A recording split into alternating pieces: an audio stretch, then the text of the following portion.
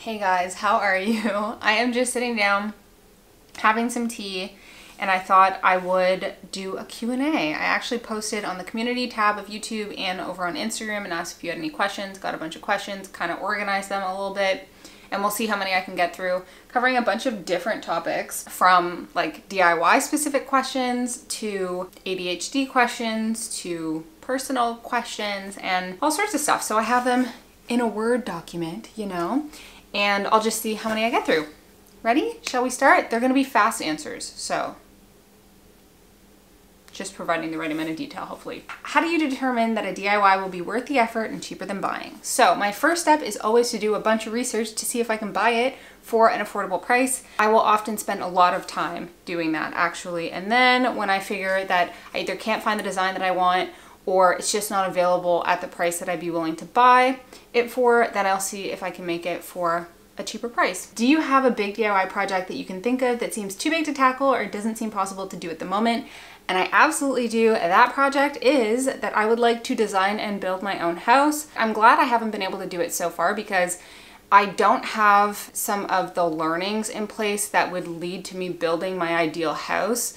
For example, I am still struggling with figuring out what kind of designs have really long longevity versus just being really trendy, and I want to make sure that whatever I would design my house in has longevity. I also want to figure out like where houses should be facing, how the windows should be, so that I get the optimal type of light that I want around my house. I just want to make sure that it's like a place that has lots of trees, lots of nature, and my ideal kind of home. So that's a project that's too big right now, but one day, fingers crossed, I am going to be building my own house, I hope. How did you get into DIY? My first ever DIY project was a cross-stitching project when I was in grade 6, I think. Like I did crafts before that, obviously.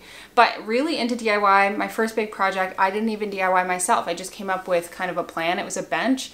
My cousin built it for me. We kind of worked on it together. He physically built it though with his tools, and then I finished it and I just was hooked ever since then. What is the first tool beginner DIYers should invest in? In my opinion, a drill. I think you can do so much around your home that's even just so basic with a drill. A lot of people are really scared to hang things, even curtains. If you don't have a drill, then how can you do stuff like that? So I think a drill is like the number one thing. Next to that would be probably a saw. Have you ever messed up a DIY project where you scrapped the entire project as there were no fixes? If so, what was it? And how did you overcome the fear of messing up another project to be able to start a new one? So I do have I have a couple projects that I've completely failed and haven't continued on with, but the ones that are coming to my mind are actually sewing projects. Sewing was like my first DIY love. I've taken on some really big projects. I made my grad ball dress, which is a huge project, but I bought a coat at a thrift store and I wanted to adjust it myself and like do all sorts of alterations. I took it apart. So I bought it, I took it apart, and then I was like, oh my gosh, this isn't working. The material, like my needles weren't going through, it kept breaking my needles. So yeah, I just abandoned it. And how did you overcome the fear to be able to start a new project? That's pretty simple. I just didn't pick a sewing project as my next project. I just did something unrelated and we were golden. How are your herringbone floors holding up and how are your wood beams holding up? Is there any warping or anything like that? The answer is no, both of them are holding up awesome. I'd say pretty much like the day that I installed them. Where did you learn and how did you build your skill set? How did you learn to use more advanced tools like Cricut or wood cutting and stuff like that? I think I got a couple questions around that, so I might have bundled them. I learned basically everything that I know how to do just through like thinking of something that I want to do and then looking up how to do it. So using like saws or any advanced tools, literally I just would YouTube it, and if it was something I was scared of, like saws, I just watched like 50 safety demonstration videos before I went and started it for the first time. And that really helped. Just don't rely on just watching one video, but like watch several videos and then you can really get the hang of it. The second part of the question was, I have ADHD too and I want to get started with a bunch of stuff, including my own YouTube, but I feel like I get stuck in the I don't know how to do it mindset, and then the thought of having to dedicate the time to learn and research drains me and executive function kicks in. All I can say here is I'm totally with you. I totally have the exact same thing that pushes me from starting new projects and learning new tools. And it is also what keeps me buying something. Like I will bite the bullet after a lot of time of research and realizing that I want to do something. I'll buy it and then I'll keep it in the box and I won't open that box for like 5 months or 6 months or sometimes even a year with the pocket hole jig, for example. And a lot of times it's really not as hard as you think it's going to be. But just try it and just try and push yourself to learn. It's often not as hard as you think it will be, but it will often take a little bit longer than you think it will take. Now to some more personal questions. Do you use YouTube to fully support yourself? Yes, I do. Do you and your husband work on your YouTube together, or does he do his own career? So he does help me here and now, you know, but no, he has his own job. It would be a dream of mine for him to do this full-time one day if YouTube could like grow bigger, but right now it's he has his own job. How old were you when you met your husband? We were in the first year of university, so however old that makes us. What were your school paths? Did you do any college or university, design school? Oh, and do you both work on your content together? That was me and my husband. So we both went to university, we both studied business. I did marketing, he did finance, and do you both work together on your content? Okay, so I do want to just reiterate, because I feel like a lot of people have this belief that like we work and design and like build everything together. I typically will come up with designs and I'll figure out what the plan is to actually build it. We'll go buy supplies together a lot of the time, sometimes not, depending on if he has time and availability. And then I will pretty much almost always do the majority of the actual work that's there. He'll help me if he has time and if it's something that like just to speed up the process, or if I really just need a second set of hands. How old are you? I could tell you right now, but I just want to know how old you think I am. So please let me know how old you think I am, and maybe I will tell you next video. What is your ethnicity? Are you Indian or are you Filipina? I got several different questions about my ethnicity, and they were all like, one person said, are you Indian? Someone else said, are you Filipina? I am actually mixed. So my mom is Chinese and my dad is Middle Eastern, and I'm just like a bunch of different things. So I am not actually Indian or Filipina, but I think that a lot of people do think I'm those two things. Are you happy? Someone asked. Thank you so much for asking that question. That's really sweet. I would say I'm not always happy, but typically like I'm reasonably happy, I would say. I don't really strive towards happiness per se, but I think I strive more towards contentment and just like really being aware of what we have and being appreciative and grateful for what I have. And sometimes there's things that are going on that are sad, and sometimes there are things that are going on that are stressful, and that might take away from the happiness peak, but overall like contentment is what I strive towards. How is it to live by your parents? So I live by my mom, and she lives in the next building to me, and I love it so much. Do the Home Depot people know who you are? They do not know who I am, to my knowledge. I've actually only been recognized by one person ever, and she worked at Michael's, so go figure, that makes sense. Do you listen to any podcasts? Currently, I do not. There have been a few that I have liked, but I would be open to podcast recommendations if you have any. Where do you draw inspiration? I wish I could say there was one specific place, but there isn't. I do consume a little bit of Instagram content, and I typically try to look at accounts that are in different parts of the world, like Germany or Bali or different places that just have different vibes to them, I guess. And that really interests me and spikes my curiosity. But yeah, there's no like one specific place. Ever want to remodel spaces outside of your home? I would, but it's too much pressure for me. I feel like the first thing would be that I really like to design to my own inspiration. And when you're designing someone else's space, you have to really think about what they would like and their style. And I don't enjoy that nearly as much. And I think the other thing is it's too much pressure. Like I would be too focused on like, are they gonna like it? Are they gonna like it? And that would stress me out. So I currently just like doing my space. Maybe if I was more trained in interior design and knew all the more like technical way to go about it and had that baseline, I would, but I don't have that. If you chose to buy a house, will it be a fix-it-upper or move-in ready with minor changes? To be honest, I mentioned I want to build a house. If I were buying a house that was already built, I would want it to be in a decently good state, to be honest, just being honest. That's just my personal preference. There's something I struggle with a little bit with like having to really do like fixer upper per se, but with minor changes, I mean, I would like for it to be in a good state and then be able to customize it to what I want if I were buying a house that was already built and not designing it from scratch. My ideal scenario, if I do just say, would be to design it and have it built by a builder to a certain point and then be able to finish it myself. Like maybe I put in my own floors, I do my own backsplashes, I paint the walls myself, I would put in beams myself, but like maybe less of like the mixing the concrete, laying the foundation, that stuff. Maybe I could just work with someone to do that kind of thing. But yeah. Would you ever consider creating an e-commerce store? Yeah, I hope I can do that one day in the future. That's definitely a goal for me, to have some sort of business, I guess. And my background in business, my husband's background in business, that would be a goal for sure.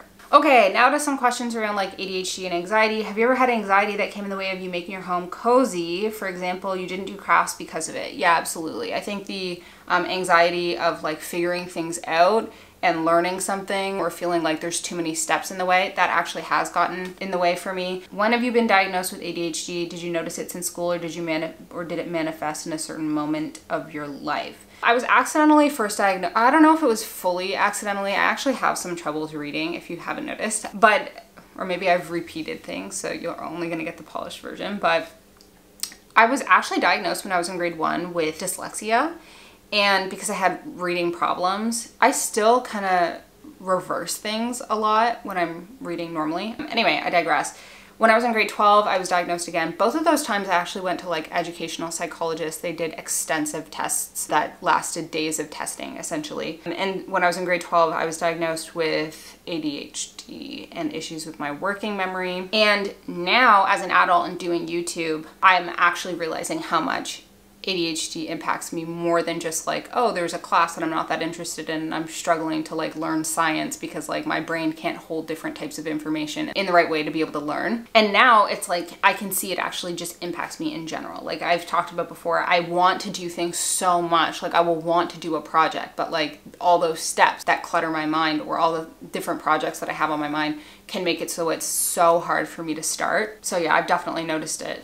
It's been there my whole life, really, but I was officially diagnosed in grade 12. What helps you start projects with ADHD? I'm having a very hard time starting a project, so I'm wondering if you have any tips. If you write out the steps, actually that can help, because I think what happens to me at least is a lot of the steps will just be jumbled, hitting me at all times. Like if I needed to make over a room, I'm just giving a big example, I would literally every single day, probably twice a day, I would be thinking, what paint color? What color wood stain? Oh, but what if this goes wrong? What about my bed frame? What about my side table? What about this side table? And if I were sitting down to just think about like, oh, I gotta work on my bed frame, then I'd be like, oh, okay, well, what if the bed frame color doesn't match with the beams? What, like, it's a struggle. So I think just writing down the steps that you have just to complete can be really helpful. How do you learn to appreciate your own work and DIYs and not feel like you could have done better? To be honest, I really do appreciate my own work a lot and not feel like you could have done better. Sometimes I feel like I could have done better, but I still will always appreciate it because I appreciate the time and effort that goes into it, and then I appreciate the outcome. But yeah, there's certainly like, there's certain things that I could have done better. For example, with the headboard, I put batting down and it made it so that there was no lumps and it was super smooth. For the bed frame, I didn't put batting down and there is some bumpiness. It still looks good, and to everyone else who sees it, they're like, oh, it's good. But to me, I'm like, oh, I wish I did that. I wish I could have done better. But I still appreciate that I made it and that it came together. So yeah. Where and how do you keep all your craft supplies and tools organized? I've never seen them stored in your videos until you pull them out for a project. I'm actually a very disorganized person, and they're hidden in closets or on other sides of the room that you don't see. And are they organized? No, they're not. I hope to one day get organized. I hope to one day like organize my craft closet and have like built-ins and stuff like that. That would be a dream for me, but currently I'm not there. What equipment do you use to make your videos? Like what camera, editing software, etc.? I wanted to start making a YouTube channel, but on a super tight budget. I had other questions about what equipment I use and what my process is like. So I'll link all the equipment that I use down below, and you can get started with a phone. Like I film my travel, like when I travel and I do vlogs, or if I'm not at home and you would see any footage from anywhere that's outside of my home, I've taken it with just my phone. So you can get started just with that. But I think in terms of like having a good tripod, having a decent mic, or having, if you're actually having a camera, making sure that the camera is like taking nice quality video footage, that stuff makes a big difference for me, at least in terms of how much frustration I had while I'm actually making videos and filming content. So I'll link what I have down below, but like one of my biggest mistakes was getting a cheap tripod to begin with. It's just caused me so much annoyance. And also my camera that I started it with was really, really annoying. So I don't know, it works. If you have a phone, a good phone, start with your phone. I feel like that can be a good way. But other than that, I will link what I use down below. And then in terms of the recording and editing process, I could do like a whole video on that because it's quite a lengthy process, I think, at least for me. I'll usually end up with like quite a lot of footage, even though I've gotten better. I used to start out with like 4 hours of footage for a video. And then to bring that down to like 17, 18, 20 minutes is really hard. Now I have it down probably to like an hour and a half of footage, maybe 2 hours of footage. And then I bring that down once and then I edit it again. And then I just keep editing it until it gets down to like 20 minutes of footage. And editing used to take me almost 20 hours and now it probably takes me maybe 12 hours. Ish. I don't do voiceovers anymore and that's really helped me because that used to stress me out. But yeah, so I did just want to let you know that I might be decreasing my YouTube upload schedule a little bit. Maybe I'll go, instead of like every single week of the month, I might go 2 weeks and then skip 1 week and then 2 weeks, skip 1 week, 2 weeks, skip 1 week. I'm trying to decide that essentially because I just want a couple things. I want to be able to also be creative on other platforms like Instagram and TikTok, and I'm finding that that would be impossible right now with where I'm at. I know some people do weekly uploads or 2 uploads a week. I have no idea how that's possible, but for me, with my abilities, it's like literally impossible. Since 2018, when I really started with YouTube again, I have had literally no free time and no work-life balance, and I don't say that as a good thing at all whatsoever. To me, that's like one of the worst things, and that's been one of the biggest sacrifices to me because I'm someone who really, really likes doing nothing. I really like relaxing. I like going to the beach. I like going shopping. I like just wandering around and doing things. And I haven't really been able to do that at all. And it's so been worth it because I was able to turn this into something that I do full time. But I was really hoping that once I started doing it full time, which was a year ago, that I would now have that, like, I can like relax and have time to do those things and allow myself to do those things. And instead, I'm still really stressed. So I wrote down my goals for the year. That's my #1 goal, is to find a way to create while also being fair to myself and having time to relax and spend time with friends and family and stuff like that. So I think I'm going to be adjusting a little bit. I'll let you know what I land on. But like, honestly, I love YouTube. This has been the best thing ever. If I were to compare how I felt in my outlook on life before doing YouTube, when I had free time but I was doing my corporate job, and my outlook on life was so bleak, and now my outlook is not bleak and it's so worthwhile. I can't think of the word right now, but I look to my future and I think this is awesome, but I'm just stressed, you know, and I need to decrease the stress. But I'm really thankful for the outlook that you guys have given me. I'm grateful that I'm able to do this. I love doing this. I love being creative, and I love storytelling, and I love having videos that are more relaxing and can act as an escape. So thank you so much for being here. Thanks for listening in on these random questions that I've just answered. If you have more questions that you want me to answer, drop them down below. The next time that I do a Q&A, I will pick some questions. But thank you once again. I love you so much. You guys have changed my life. YouTube has changed my life. You guys have literally changed my whole outlook on life. So thank you so much. I love you. Bye.